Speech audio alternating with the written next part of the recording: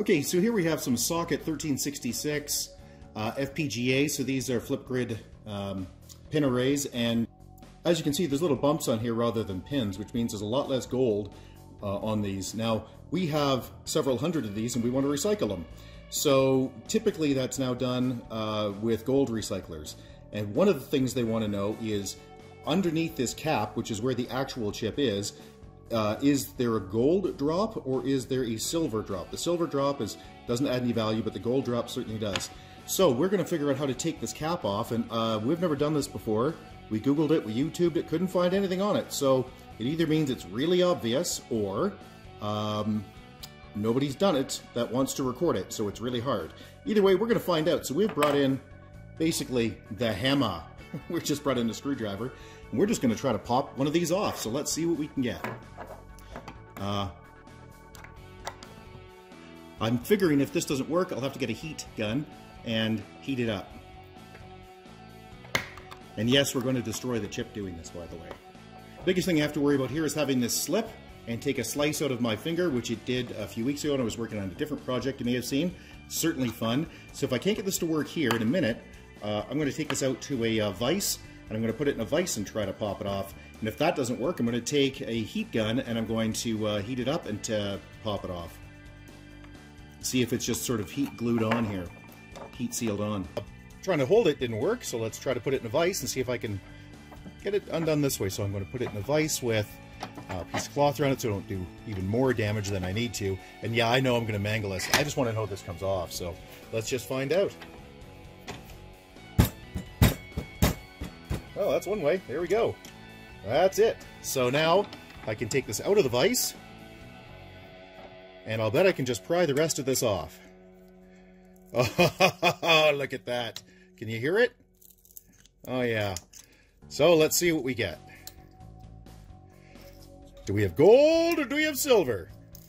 If we have gold, this is worth apparently about 30% more. If we have silver, well, then we have silver. Okay, well that's useless. Yeah. So that's the FPGA, that's the packaging for the actual chip. The actual chip is here. So we have to get this goop off. This is disappointing. I was hoping that this would stay soldered onto the board and then we'd be able to see what the chip is. But apparently that's not going to happen, so let's just go around this and see what we can figure out. Now, if we were doing this professionally, we would use solvents to get it out. But we're not. We're just hacks. And we're just trying to figure out what's in here, because we've got a lot of these, and they're almost certainly identical. So let's see what we get. Well, I see gold around there, so perhaps that's gold. Although it's awfully thin, so I don't know that. So what I'm going to use now is I'm going to use a heat gun to heat this up and see if we can separate it. Okay, so here we have our high-quality Wagner heating gun, and what we're going to do is heat that sucker up and see if it'll just pry off with temperature. And you'll notice I'm not holding it because I don't like to get burned. This is, as they say, this ain't no hairdryer. This is serious stuff. So this is going to get very hot. You can see it's burning the cloth. It's actually on fire at this point. So yeah, what I'm going to do now is I'm going to pull this off. I'm going to pull the cloth out of there. Okay, so I've removed the cloth because, you know, I'm not a fan of the fire. And we're going to heat this up so it's insane. We're going to see if this will just slide off or if it's, you know, on there with some other materials that we care about.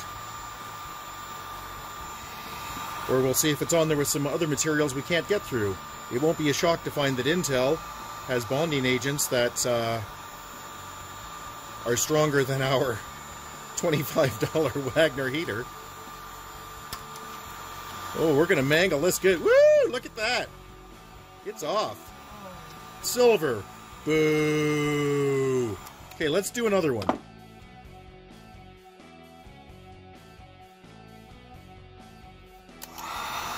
Okay, so let's take another one.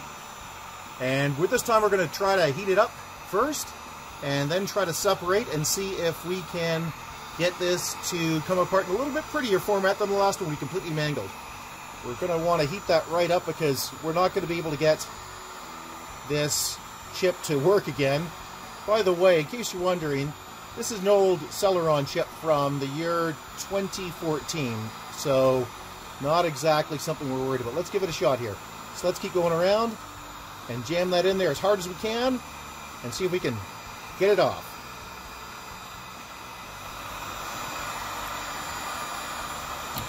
There we go. Okay.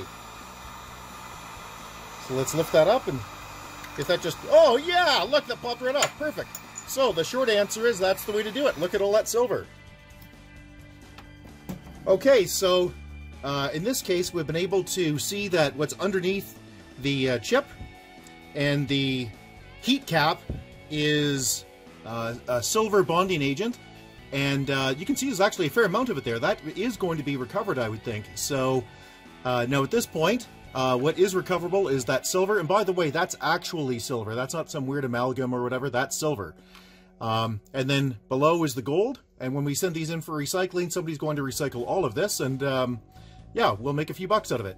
Okay, now just keep in mind, having one or two of these won't get you any recycling money. Having 50 of these won't get you any recycling money. Having 250 of these, that'll make you a few bucks. It seems to go for about, these types of chips go by weight, and they seem to go for about maybe $5 a pound, depending on who you deal with. And you think, pound? What's that got to do with anything? Well, that's how they get handled. They're just so worthless. So having 250 will probably get you somewhere in the area of about 75 bucks. That gives you an idea of what this is worth. All right, so that's it. If you have any questions or concerns, please get a hold of us at www.urtech.ca. Thank you. Bye-bye.